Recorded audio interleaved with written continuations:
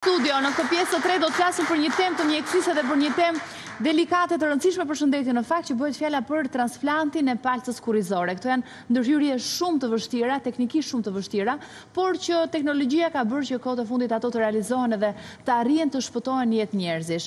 Është rrjeti i spitaleve Acibadem, i cili i realizon me shumë sukses transplante të tilla, dhe ne sot do të flasim pikërisht për këto lloj ndërhyrjesh dhe në insertin e parë që do të shfaqim pas pak do të ndalojmë pikërisht tek informacioni i përgjithshëm se çfarë është transplanti palces kurrizore. Është mjeku që na flet, është doktor Siret Ratip, përgjegjës i departamentit të hematologjisë dhe transplantit të palces kurrizore në rrjetin e spitaleve Acibadem. Ai do të na rrëfej më tepër për këtë problematikë, të cilën më pas do ta zhvillojmë edhe në inserte të tjera që kemi përgatitur. Shohim materialin e parë dhe kthehemi në studio. Palca kurrizore është pjesë e sistemit qendror nervor, e cila shtrihet në përgjithësinë e kanalit të shtyllës kurrizore.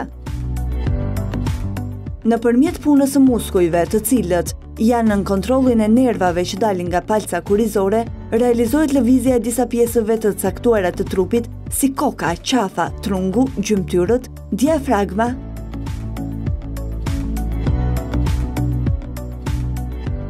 Dëmtimi i saj apo prekja nga sëmundjet malinje, si tumori i kockave dhe nyjeve limfatike, çon në mos funksionimin e saj dhe si pasojë kërkon dhe një transplant të palces kurrizore.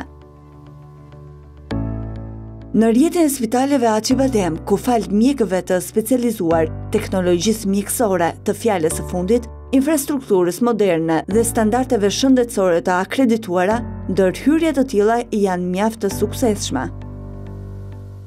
Unë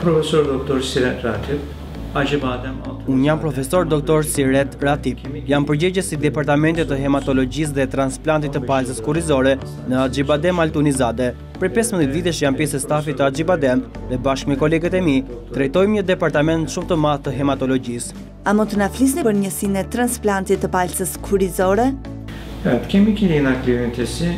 Njësia e transplantit të palces kurrizore përfshin 12 shtretër. Është shumë moderne dhe e pajisur me teknologjinë më të fundit. Stafi kryesor përfshin 2 profesor doktor dhe një ndihmës docent, ndërkohë që kryeинfermierja, zonja Setshkin Erdal, është një nga përgjegjësit e transplantit evropian të palces kurrizore dhe është një nga infermierët më të rëndësishme në Turqi për sa i takon transplantit të palces kurrizore.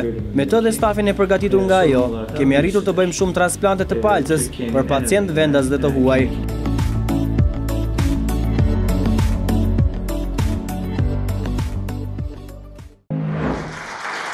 Materiali pra për informacion të përgjithshëm në lidhje me transplantin e palces kurrizore dhe pikërisht pra ky transplant kryhet gjithmonë në rastet kur kemi sëmundje vërtet të vështira, pasojë tumorit të kockave apo nyjeve limfatike.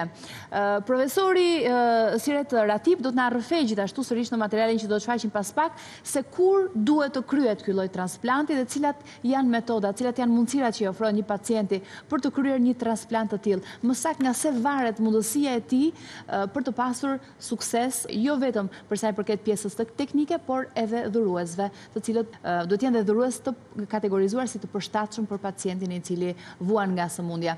Le të shohim materialin që kemi dhe kthehemi në studio.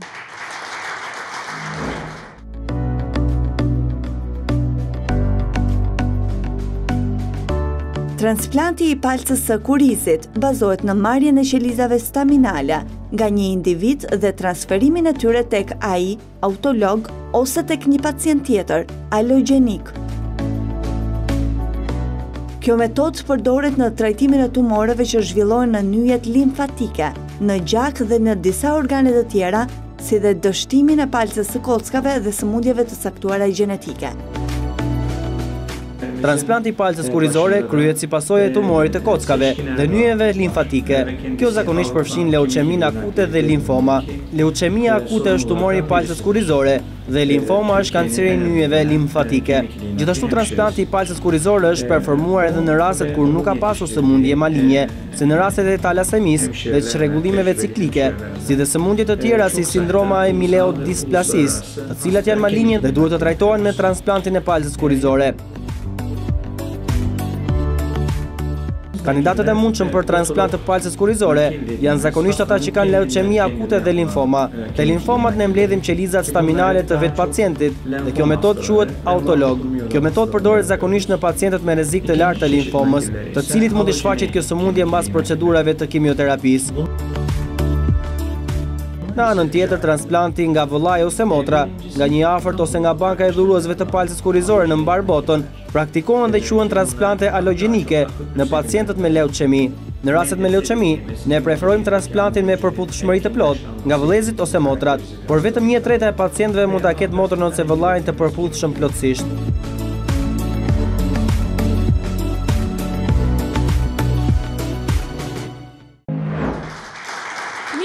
Jemi kthyer ndërkohë sërish pas këtij inserti për të vazhduar sërish me trajtimin e kësaj teme, që të kryhet një transplant i tillë, pra tham që duhet të ketë një përputhshmëri me dhuruesin, por çfarë ndodh për pacientin nëse nuk e kemi mundësinë e tillë? Dhuruesit pra nuk konsiderohen të përputhshëm. Ne do të kemi sërish në një intervistë të profesor Siret Rati, përgjegjës i Departamentit të Hematologjisë dhe Transplantit të palces kurrizore në Spitalin Acibadem, i cili na flet dhe na rrëfen se cilat janë alternativat më të mira për pacientët që nuk kanë dhurues të përputhshëm. Le ta ndjekim.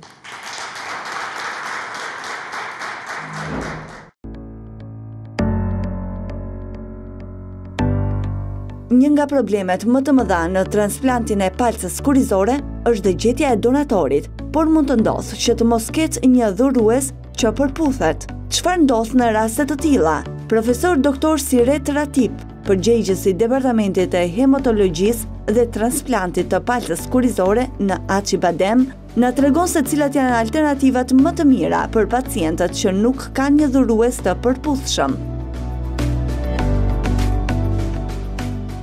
Alternativat më të mira për transplantin alogjenik të palces kurrizore, sidomos për pacientët me leuqemi me risk të lartë, janë transplanti me përputhshmëri të plotë nga vëllai ose motra, por vetëm 30% e pacientëve ka një përputhshmëri të plotë me vëllain ose motrën. Pjesa tjetër e pacientëve me risk të lartë të leuqemisë duhet të bëjnë transplantin ose nga një dhurues tjetër që nuk ka lidhje familjare, nga një bankë kombëtare ose ndërkombëtare e me përputhshmëri të plotë, ose nga një gjysmë përputhës nga pacientët me gjysmë përputhshmëri vëllezër ose motra, ose pacientët me nënën ose babain, ose pacient me fëmijët e tyre.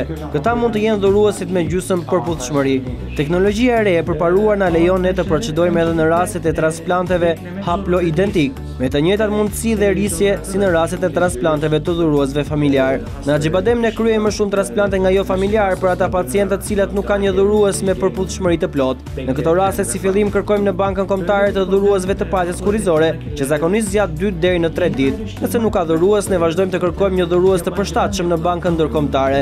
Kjo zgjat më shumë, duhen rreth 2-3 muaj dhe në total nga koha e kërkimit dhe deri në kryerjen e transplantit mund të duhen 4 muaj, nëse është gjetur një dhurues i përshtatshëm. Por kjo është një rrugë e mirë e transplantit alogjenik për pacientët me risk të lartë të tumorit të palces kurrizore, të cilët nuk kanë një dhurues me përputhshmëri të plotë. Ne yaklaşık 3 hafta içerisinde çıkabilmektedirler.